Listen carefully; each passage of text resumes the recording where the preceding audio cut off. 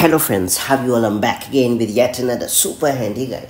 It's time to learn how to resize the iPhone mirroring window on your Mac. In macOS Sequoia, Apple has introduced iPhone mirroring, a powerful continuity feature that lets you view and control your iPhone directly from your Mac screen. To enhance your experience, you may want to resize the iPhone mirroring window to fit your workflow. That said, let me show you how it's done the right way.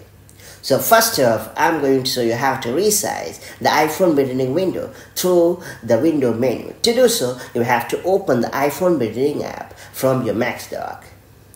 At the top of your screen in the macOS menu bar, you have to click on the window menu. And then from the drop-down menu, you have to choose the move and the resize option. This will allow you to adjust the size and positioning of the mirrored iPhone screen. Simply pick your preferred options to customize the window size and you're good to go.